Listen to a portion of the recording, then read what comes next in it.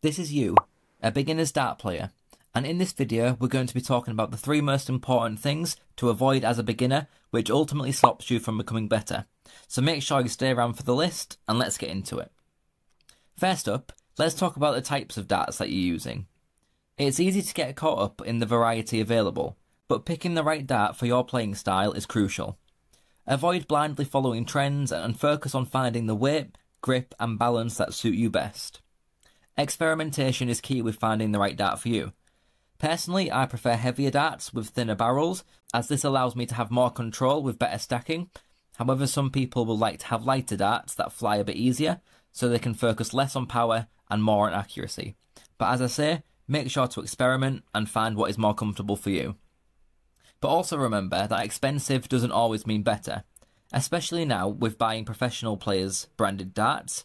Even if you buy Van Gogh brand darts, for example, it doesn't mean you'll suddenly start losing your hair and become a better player, and you might find cheaper and better options if you keep looking. The next thing to avoid as a beginner is neglecting the dartboard and equipment.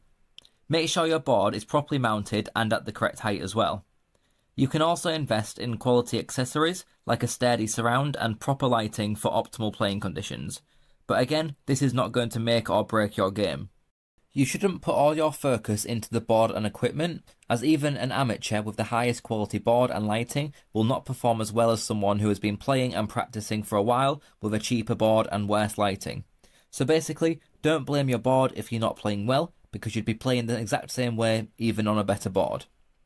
The final thing to avoid as a beginner is one of the most common pitfalls, which is fixating solely on hitting those impressive 180s.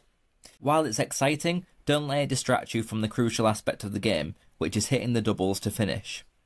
Work on your accuracy and consistency, focusing on the full range of numbers on the board. It's the key to winning every match.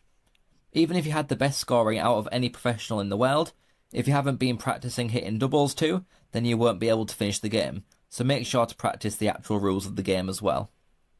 And there you have it, 3 things to stay clear of on your darting journey.